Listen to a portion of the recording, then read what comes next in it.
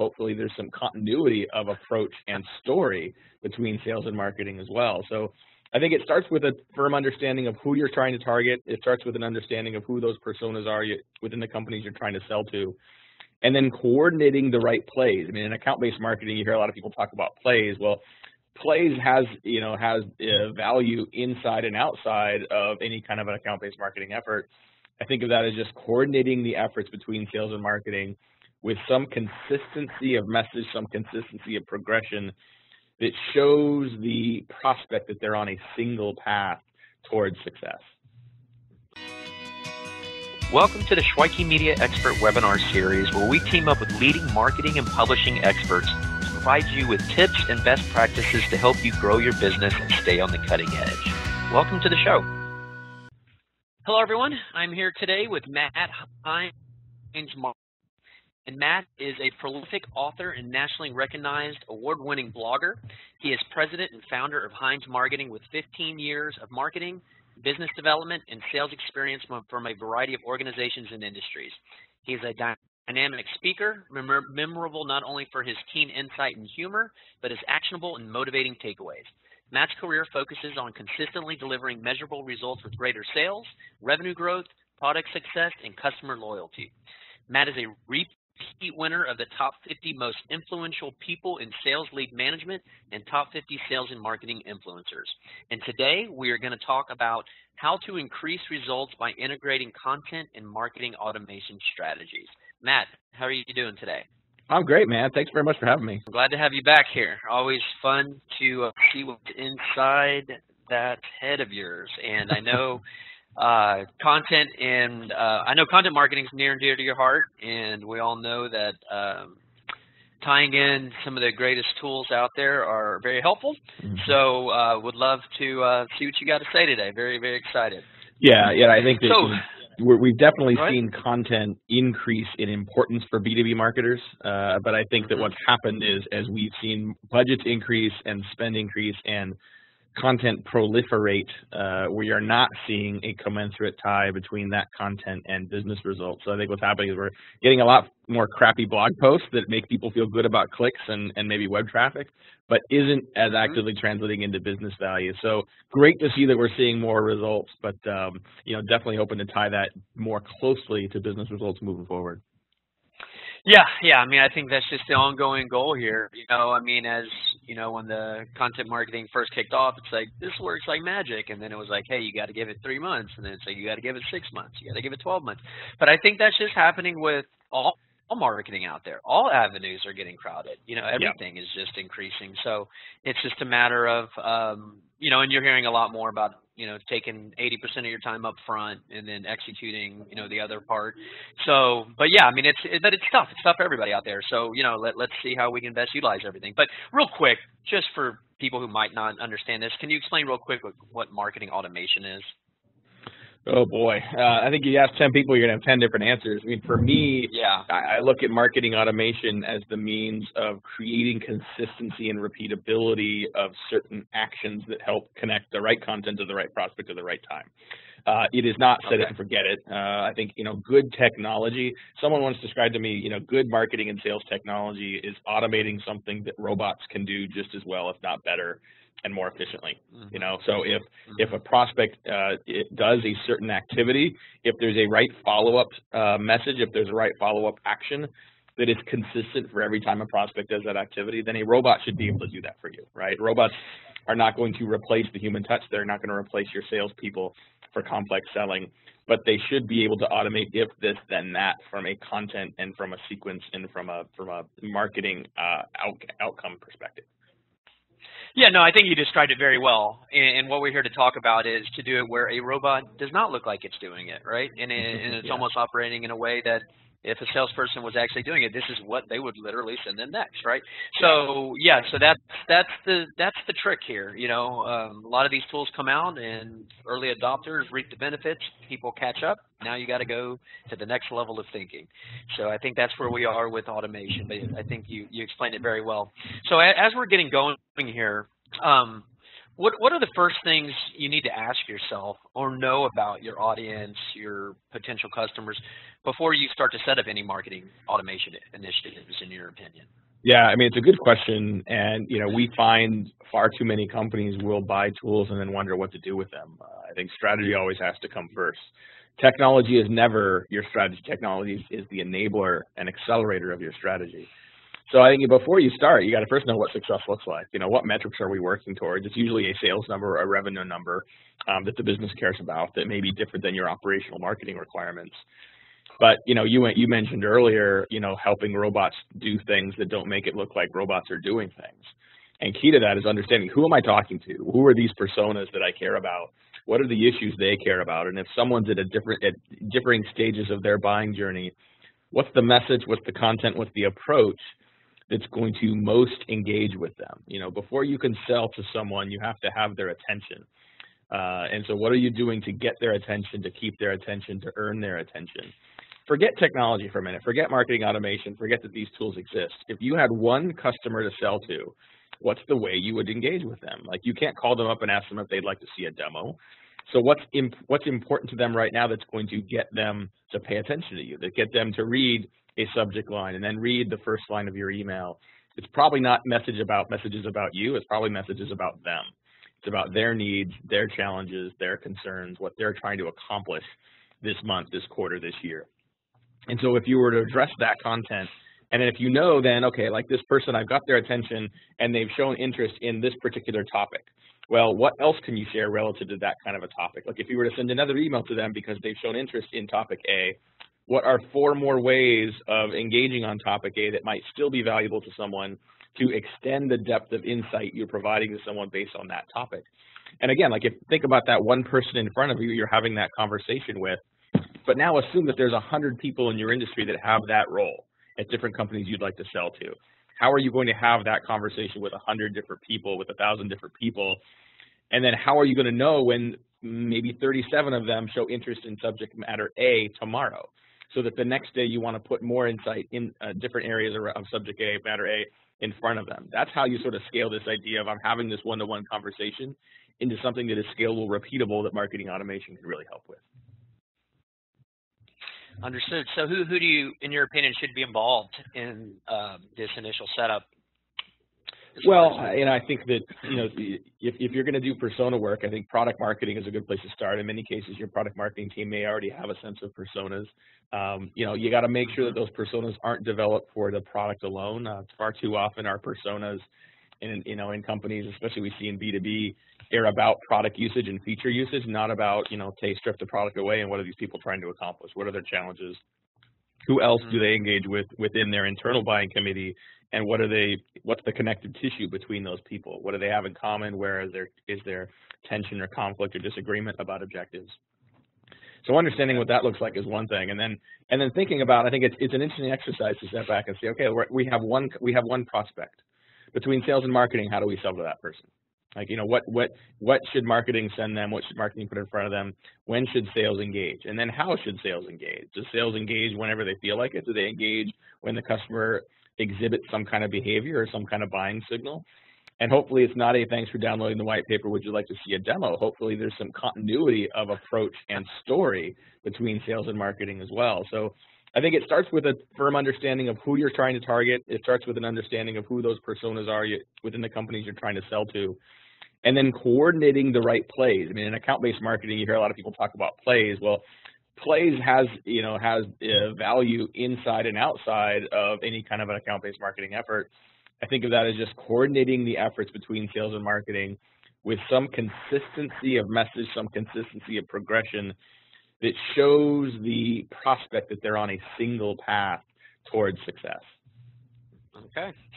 So, yeah, it sounds like you definitely need sales and marketing working together, which is what you're hearing just ad nauseum these days, because Absolutely. I think that there was been a disconnect in the past, and now everyone's like, hey, let's be friends here and work together, because you really need input from all areas here. Sales aren't necessarily going to know that. Now, they could definitely help with the persona building, but they might not be thinking that way, and marketing definitely needs to be thinking that way, but then you need to get their input. So you mentioned, so you get everything set up, but now as we're getting going here, just generally, what sorts of content do you feel like you need to have ready to utilize with these plans? You know, not necessarily like this blog about this or that, but just overriding overall types of content. Have you experienced that, you know, you normally need to kind of have in mind as you're going to be building out these programs? Yeah, I find that most companies are pretty good at having what we call bottom of funnel content, which is information about your product or service. Once someone has bought off on the need for something, they want to learn more about what you actually do. Like, that's almost the easy part.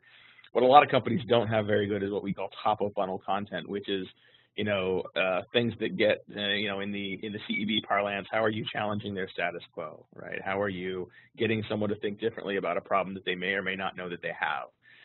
How are you using content not to get someone to convert and buy, but simply to get and keep their attention, to change the way they think about a problem? You know, to educate them and show that you have expertise around a particular area, which, you know, studies show if you have expertise in an area, people assume you have a product behind that that can fulfill, you know, some challenges in that area as well. So I think some of the most important content for organizations to develop is that really precise, persona-driven, value-added content that educates, that drives, that challenges those prospects, that helps them rethink a status quo, which changes the way they think about what their priorities are around a particular problem or challenge or opportunity. Because if the status quo stays in place, no matter how awesome your product is, they're going to continue to follow the path that they're on right now. You have to get them to change their priorities based on their own outcomes, based on what they need in order to move forward. And doing that usually means creating content around their problems, around their needs, around their situation. You know, another way to say that is, you know, people don't care about your story until you care about theirs. And so I think that sometimes that takes some patience and some discipline to build that foundation of need, but that leads to better conversion rates. It leads to more dedicated, committed prospects. It leads to better yield on that marketing and sales activity over time. So I'm hearing you're definitely, you know, seems like a lot of backloaded with content. You need to make sure you need to front that content, meaning front of the buying cycle, which is the awareness stage of their problems, helping solve their issues. So you're going to most likely really need to be thinking, and again, that will stem directly from the persona build and you know, not what people care about, what the pains are, what the problems are. And that's where you're most likely going to be spending a ton of your content efforts at that upfront stage to get them going. And then once they read a lot of that or show indications that they have or done that, then you start serving up potentially down the road, you know, comparisons and or product information. Yep. Okay.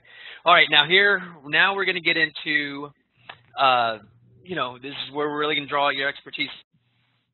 This is the stuff here, but I would love to have you share your advice on how you've seen some of the best examples of how companies utilize content with their automations.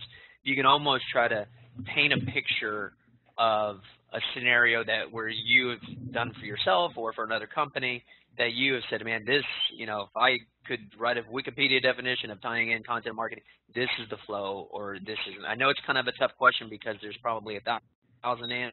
Or 1,000 different scenarios, but if you could do your best to kind of paint a picture for us, I would appreciate that. Yeah, I mean, there's a couple different ways to do it, and some of them, you know, aren't specifically tied to marketing automation. I think there's a lot of companies that have developed. I mean, you know, for better or worse, you know, some of the best examples of really customized, successful marketing automation are those companies that have developed numerous follow-up strings, right? Like based on different prospect situations. You know, some of the best marketing automation implementations have dozens of different follow-up campaigns set up that apply to different needs, different triggers from your prospects, right? And so unfortunately, you know, one of the answers is, you know, there's a level of complexity that exists that actually makes that work well. You know, I think there's a point of diminishing returns on some of that segmentation where particular problems that people respond to may not be enough to really loosen the status quo enough to get someone to commit to change.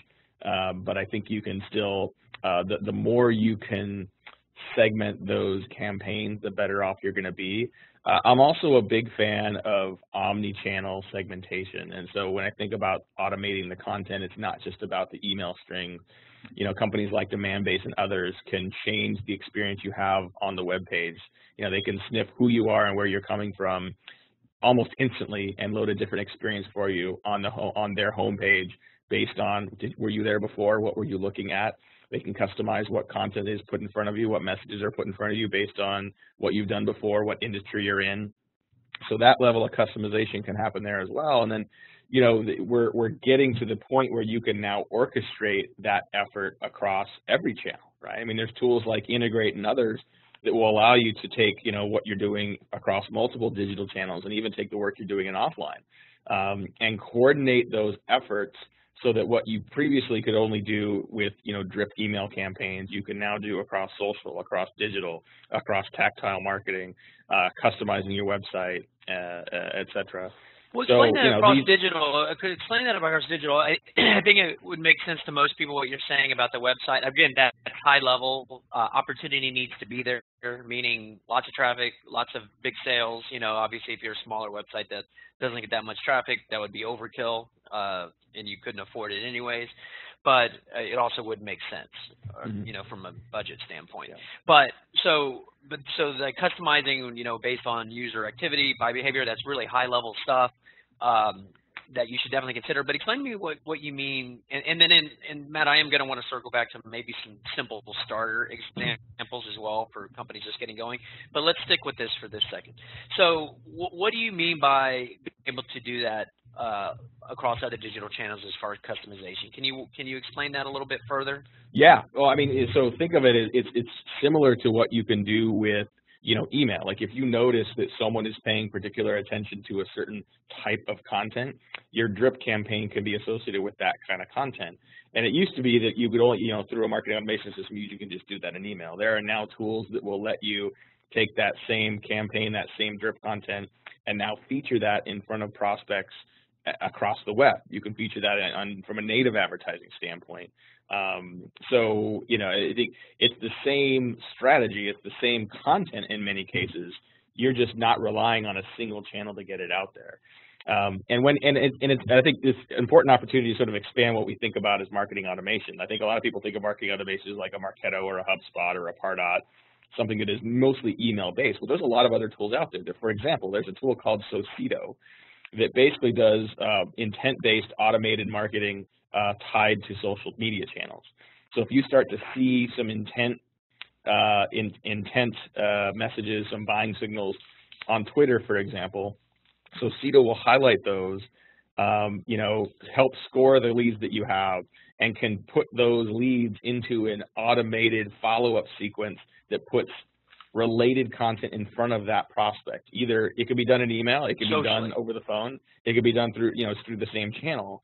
But sometimes automation isn't just about pushing out content. Sometimes it's also automating the discovery of content, the discovery of those buying signals and that intent data across multiple channels that previously have been sort of unleveraged and unmined. Gotcha. So again, just to kind of recap here, and I'm glad you've gone down this path, because I was thinking mainly about email with this, but now it's more of looking at marketing automation as a concept versus an email automation tool. And the concept of it is again, the whole concept behind it is serving, you know, beginning stage content, starting to identify activity, meaning, hey, they're interested in this, okay, give them some more, give them some more, give them some more. And then they graduate from the awareness stage, let's say. And then we want to start showing them more consideration type of content. And then once they've scored out of that, then you can ask for the demo, ask for the call setup or whatever. But now we're looking at omni-channel, you know, taking this across multiple channels and applying that same thought, that same methodology behind this, because that, I think, has proven to be one of marketers' difficult tactics is how do you serve the right content? Marketing automation is very linear. You get it. You can do it. It makes sense. You know, you can build the program and then you're done. Socially, finding those signals out and doing that has been more of a challenge. But, and I mean, am I barking up the right tree here? I mean, is that kind of how you've seen it happen as well and what we're talking about? Yeah, you got it. And I think that, you know, Look, I mean, you can, if you haven't been doing a lot of this, and you mentioned like getting back to some simple ways for people to start. I mean, if you haven't been doing this, it can feel intimidating to have all these different channels and all these different potential campaigns going. Oh, absolutely. And I guarantee you, the people that are doing that, that was not sort of a binary. We're doing nothing, and now we're doing all these things. These build over time.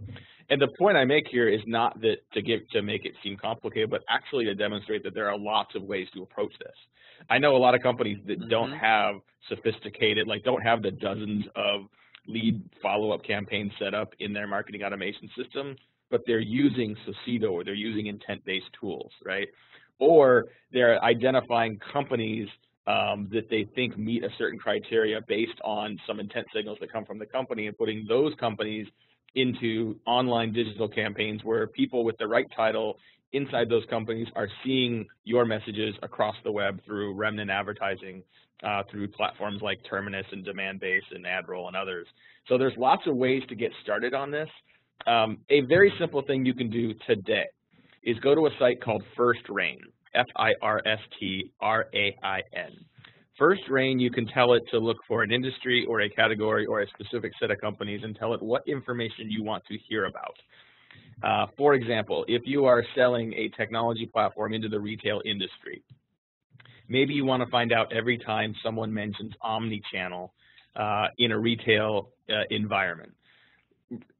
FirstRain can send you an email every morning showing you every single time that gets mentioned by Macy's in a financial disclosure or by Abercrombie and Fitch, you know, in their earnings report, right?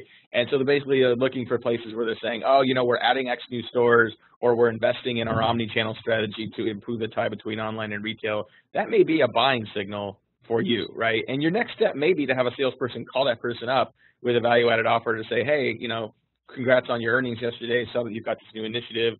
Do you have a tech stack in place? I mean, you can have a pretty basic conversation, but you're automating the capture of the intent. You're automating the capture of the signals every morning that can give you the fodder to have those conversations. So from as far as I'm concerned, that's marketing automation. Anytime you are automating an activity makes sense. that used to have to be done by people or interns and now can be done by robots, you're making yourself more efficient. And almost by definition, you are also giving yourself advantage over others that aren't using that tool or don't have that insight, and may have the insight but aren't following up with it to capitalize on it. Understood. Yeah, kind of a morph between automation / making sure we're serving up the right stuff. Something we're doing here is we're basically tagging content on site by stage, and you know, just like you create a custom audience, you know, on Facebook or for Twitter or for LinkedIn, whatever, on your website to gather, you know, hey, these are people who are coming to our website, now let's retarget to them. Well, now you're breaking those into, you're tagging whatever pages are awareness, consideration, or buying pages. Then you're scoring them that way, and then you can set it up when they graduate to then start seeing other ads as well. Okay. So that's kind of like a morph way to kind of to do this, from automating the people who are coming to your site. You know, there's obviously some manual intervention here, but as there will be with setting up most of all of this stuff. But that's another way you can go about, you know, automating the sense of finding out where people are going through, where they are in their, you know, the best to your ability on the buying stage, and then serving them up the next. Yeah, and I would argue that, you know, in some cases the more you automate, you know, the less likely you are able to make those human adjustments as necessary, right? I mean, if you're trying to automate every part of the process, if you're trying to say, well, I've got a tool that finds the buying signal and that triggers this, you know, digital ad, the digital ad triggers what happens in email, like you might have really good copy that makes it sound like it was written by a person. But, you know, how much is that deal worth to you? I mean, if we're talking about mid-market enterprise-sized deals, like, do you really want robots doing the entire sales process for you? Or are you worried that, as you should be, that you're leaving something on the table, that human interaction, that human personalization can make a huge difference in accelerating awareness and accelerating trust and credibility and momentum of the deal? So I don't think you can automate the whole process, and I think it's important to consider the human element as part of that automated process, but insert that human element more efficiently and more intelligently based on those insights that you're seeing that the robots are identifying and capturing for you. Yeah, absolutely. And I know you're a big proponent of this, but yeah, part of the marketing automation point is to tell the salespeople, hey, this is a point where you might want to reach out to this contact, right? Yeah. And then they need to go in and look at and personalize their first outreach or whatever to it. So it's a great point you bring up. Yeah, you're not just going to set it. Very, very few businesses can set it, forget it, and then sales are just going to happen. You're going to build it. You're going to set it. It's going to get to a certain point, and then that's where the salesperson, you're almost never going to be able to do away with that for 99.9% of businesses. So it's quite, yeah, I mean, everybody needs to keep paying attention to that. You're not going to just automate. You're going to automate to get to the point where you just put your staff and your sales team in a better position to make a sale. Now let's break down a simple email automation for somebody to set up. Just go back to the beginning when you first learned. I think we've talked at some mid to high level stuff. We also talked about, some simple ways as far as the automation of discovering people who are looking for certain things out there.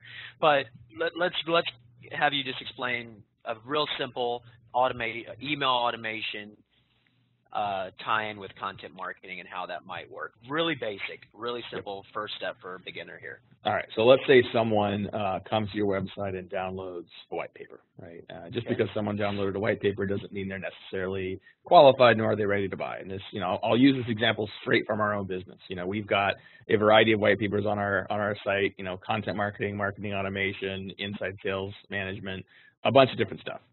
Someone comes and downloads one of those white papers. Our marketing automation system captures that, notes that, and triggers a follow-up program, in many cases tied to that content. So we figure if you're interested in our content marketing best practice guide, you might also be interested in hearing what we have to say about video marketing. You might be interested in our podcast that talks a lot about content marketing. So we are not yet ready to sell you, but we want to see if you show interest in other pieces of content that we have that are related to that first piece of content. And then the marketing automation system is watching to see if people engage with that content or not. If they don't, they may continue to get drift content until they engage with something or not. If they do, and they show even more interest in a particular topic, then that does one of a couple things. First, they're getting scored in that marketing automation system, thus that once someone reaches a certain score threshold, that alerts a salesperson that maybe they should follow up.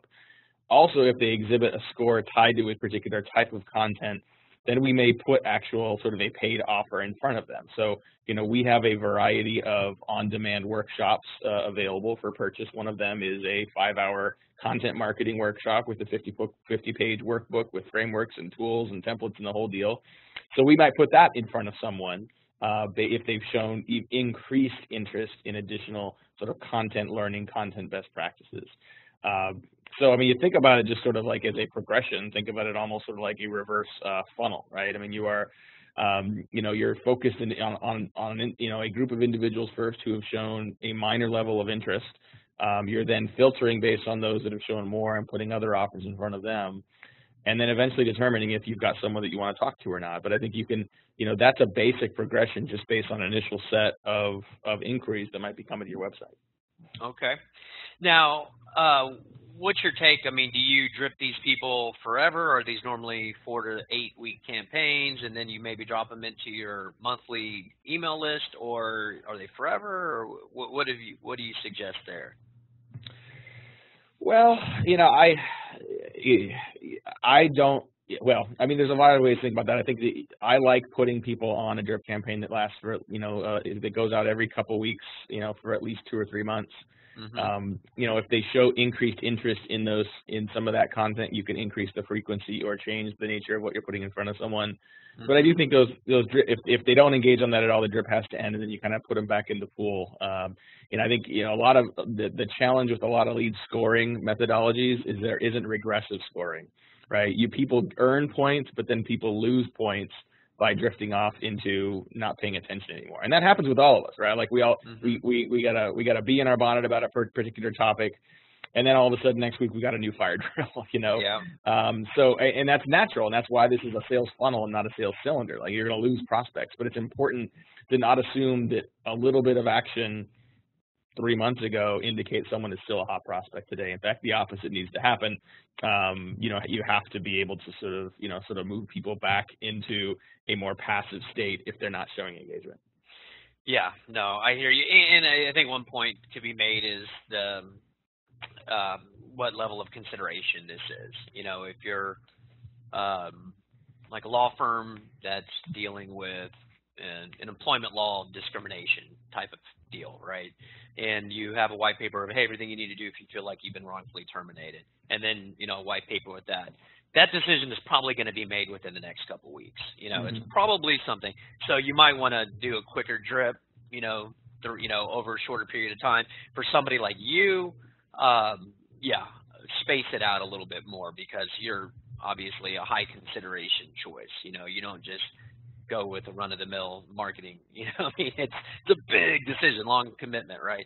So yeah, but that's something to be considered. You know, when you mentioned 2 weeks, but it could be longer, it could be shorter. But thanks for describing that. I think you really painted a nice picture of how that works. Now, I've also seen you in the past talk about tying in marketing automation with like Google AdWords campaigns. What's your experience there? And are we talking about like regular SEM campaigns for sales that may not convert, or are we talking about white paper offering, or both, or what did you mean by that when you were talking about that? Yeah, I mean, I think you have to be a little careful with paid search. I think, you know, not every industry, especially in B2B, you know, it does paid search work. But I think, you know, when I think about paid search, I tend to think about paid, you know, sort of like, you know, PPC media that can be applied by on-paid search as well as paid social, right? And your ability to target on-paid social is typically better than paid search. But then I think, you know, the same rules apply. Like, I mean, you can be getting downloads from search, from social, from, you know, inbound SEO traffic, from email campaigns. But ultimately, you're trying to identify people that have exhibited certain needs. You know, I think, you know, your opportunity to not just ask for people on search, or not just look for people on search who are searching for your solution, but look for people that are searching for a particular problem, searching for examples or descriptions of a pain point. Like, that's a buying signal. That's an intent-based signal as well. So if you see those people, you know, what offer can you put in front of them that is lightweight, that just gets their engagement, that may not be downloading a demo, but maybe getting engaged in a white paper or getting a sort of a tip sheet on how to execute something very easy. Don't give them a 12-point download page. Give them a single, you know, get it for an email address. So you've got a way of engaging with them and starting to measure and track and score the activity that they exhibit for you moving forward. Okay, gotcha. So if you are going to be doing it, that's great advice. So you look for searches and optimize, which, by the way, are probably going to be low cost clicks.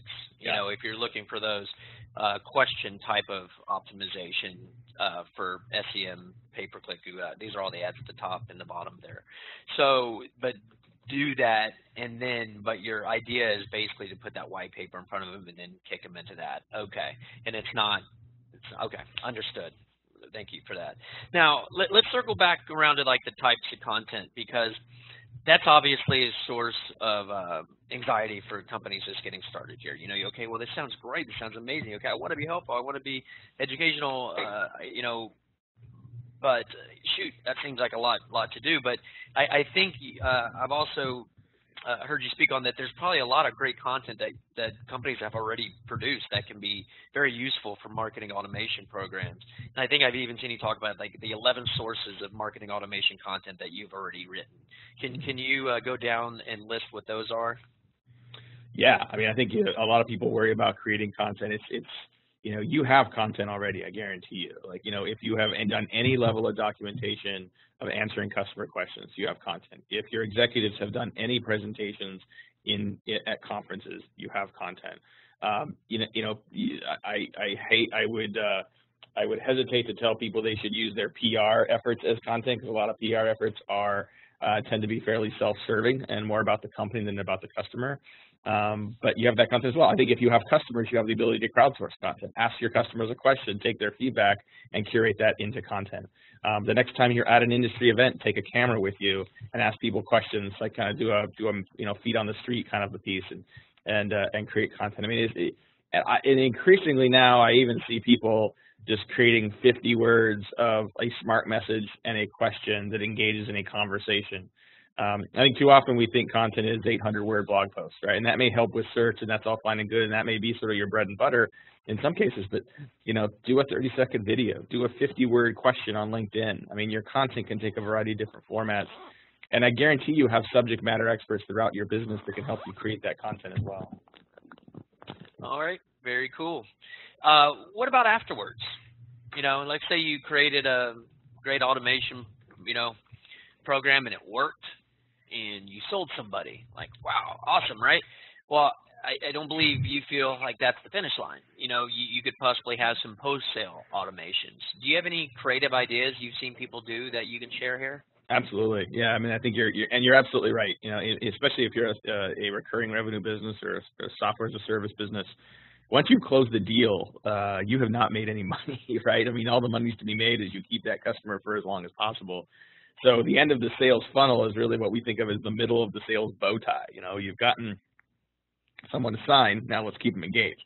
And so, your automation at that point might be tied to things they're doing or not doing with your product. If you see that people aren't using key features, that could trigger a campaign that sort of demystifies those features, make sure people knows how to use it, make sure they see how well other people are benefiting from it. There's a variety of tools, including Mixpanel. There's a new company called Appuri, Appuri, that are looking at your data to identify which prospects or which customers are at risk, which customers need help. And that might trigger everything from an automated communication sequence to help get them back on track. It might trigger and prioritize the customer service calls or account manager calls that should be made. But yeah, I mean, if you know which features and which activities lead to greater satisfaction and greater loyalty, part of your automation is keeping people engaged with those features. Part of your automation is finding those that aren't engaged to save them before it's too late. Okay. Yeah, I mean, those are some great ideas. We've talked about a lot of stuff here. Why do you see that some of these things fail? Because this all sounds amazing, right? Like, oh my God, if I move forward with this, it's all gonna work out amazingly. But why aren't these foolproof? Where do you see people make those mistakes that lead to failure here? Well, I mean, there's a lot of reasons. I think some of the primary reasons these fail are, what people put too much product-centric content into the follow-up. Just because someone downloaded a white paper doesn't mean they're interested in your product right away. I think companies move too quickly to a product conversation and a product pitch when customers aren't ready for that. I also think that people don't produce enough content, and too often people build, they go and buy marketing automation platforms or buy these intent-based tools and don't have any direction behind them, right? And there isn't any instruction or direction or coaching to sales teams on, okay, like here's this intent data. Hey, look, I just found 4 companies that are talking about needing to invest in omni-channel marketing and retail.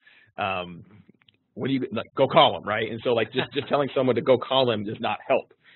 It doesn't create consistency and real value that increases your conversion rate. So, not being prepared, not having enough content, and having too much product-centric content are some of the biggest culprits that we've seen. Or just understanding, hey, these scores mean this, right? I went through that with our sales team. I was like, here, let me. People need to understand the why, right? And then they're like, oh, okay, I'll do it now, right? And so yeah, just understand, like, hey, when these high scores, this means people are clicking on this and this and this and like 25 other things, so they obviously are engaged. So just starting there and just having everybody understand it. That I know that sounds like a super simple, like logical thing, but from my experience, you still need to have that talk with people, and you need to let them understand, like, what, this is a lot of money and a lot of time we're investing here. Understand, like, how cool this is. Like, understand how warm these people might be. And then, obviously, as a salesperson, would you like to call them cold leads or warm leads, right? Even lukewarm are way better than cold. So, okay, that's awesome. Now, along that same line of thought, I was reading something when I was preparing for this, and I saw you mention that you said a lot of users of marketing automation, they're not making full use of the lead nurturing features. Which of those features do you see that people aren't utilizing? Because that could also possibly be a point of failure. Well, all of them. I mean, I'm serious. Like, I mean, I think that still to this day, the vast majority of people that have marketing automation platforms are using them for batch and send emails and landing pages. So they're not. Still, a lot of companies really aren't effectively using the drip campaigns feature, and those that are tend to have more of a one-size-fits-all mentality. And so, I think there's put it another way, there's a reason why 90% of content created by marketing doesn't work. It's because it doesn't apply to that situation. Your ability now with technology and with our ability to segment our customers is to create more custom paths and more custom content for different customer situations, different personas at different stages of the buying journey based on showing interest in different content or different needs. And so, I realize that takes time. It takes time and effort to build out multiple sequences. But, one size fits all, it waters everything down and it doesn't work. Again, you're probably the 20th expert I've spoken to in a row that is saying, slow down, think it through from the very beginning, and by the end of the month or year or whatever, you will have worked way faster. So right. You're just repeating what everybody says. In my mind, I am envisioning a diagram from hell, as far as all the different, little limbs and, tributaries that you need to go through. But if you think it through and you do it right, it'll be worth that time spent. And you're really not talking about weeks and weeks of having to think this through. I mean, you can knock it out, but you just got to, draw it out and then have your person familiar with these programs build it out for you. But I think you're really making some strong points that I've been hearing a ton of, and I think people need to slow down, get it right, think it through, and then do it, and then implement. So how do you see this evolving over the next few years? Do you see anything changing or on the horizon in your opinion? Well, I think that our ability to manage all these channels together is going to improve. I mean, the opportunity exists. I mentioned sort of this opportunity across multiple digital channels and then offline. It exists, but the ability to orchestrate that in one place is still out of reach for many companies. I mean, there are companies like Integrate and others that are working on that today and making great strides. But I think we'll see a lot more companies take advantage of that. Honestly, I think that some of the advances we're going to see aren't going to be specific to the technology and more around the approach the companies take. I'm seeing more companies better integrate sales and marketing efforts. So this, and on both sides, things can be automated, but on both sides, things need to be made more customer-centric. Your customer needs to hear a single, unified, coherent message from sales and marketing, not one message from marketing and another marketing message from sales. Mm-hmm. So I think, the systems that we see that can integrate those communication patterns together, already we're seeing programs from, companies like Engagio, that are building platforms for both sales and marketing teams. We're seeing some of the traditional marketing automation platforms, such as Acton, build out sales automation tools that allow sales teams to interact directly within marketing campaigns under one purview. So you have one dashboard of what everything's working, what's happening and what's working. So I think that that more unified view, a unified approach to the customer and to the message and story that the customer gets is somewhere that it's a big opportunity, and we're seeing more companies move in that direction. Now, is there one platform or one service out there that ties in, traditional automation, which is marketing automation via email, to the social channels, or do you need like the Sociedo tie-in to do that? Yeah, I mean, today it's still, today you really kind of need multiple channels. Sociedo is a great example where they tie directly into Marketo. They have a seamless integration not only of leads, but also those buying signals that can trigger scoring of certain leads based on those buying signals that can then alert salespeople for follow-up and tell them how to follow up. So we're seeing some of that today, but I think that's definitely in its infancy. And we need to see a lot more of that across more of the social channels. By infancy, you probably mean next week we'll see it. Probably, yeah. The way marketing goes. This stuff moves pretty fast. It does, but it's exciting stuff, though. Yeah. It really, if you've now gotten the concept of all this, and you're a marketer, you're starting to realize, I get it. What's marketing? It's about putting the right message in front of the right person at the right time.